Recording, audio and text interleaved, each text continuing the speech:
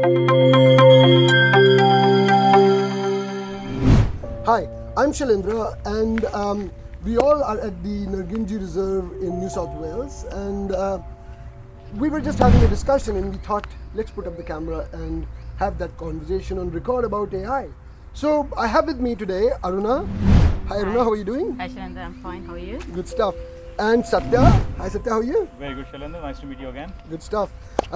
So we were having a discussion around AI. So we thought, let's have this question on record.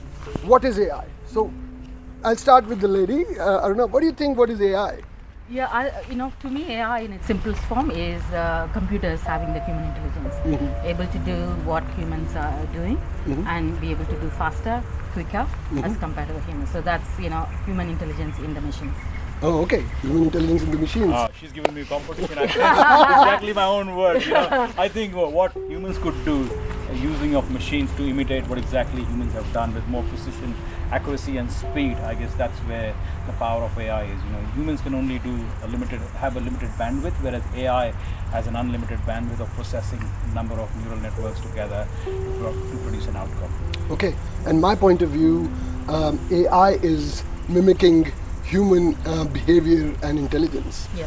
I just tried to summarize what you both said. I think that's a good one. I think the benefit of AI is all about how do you actually humanize the experience, right? So the idea is that you're trying to replace humans, but through machines, but you can't replace the humanization of the experience through the machines. And how, if you can mimic that experience and humanize that with the use of machine, I think that's where the power of AI is. Good stuff.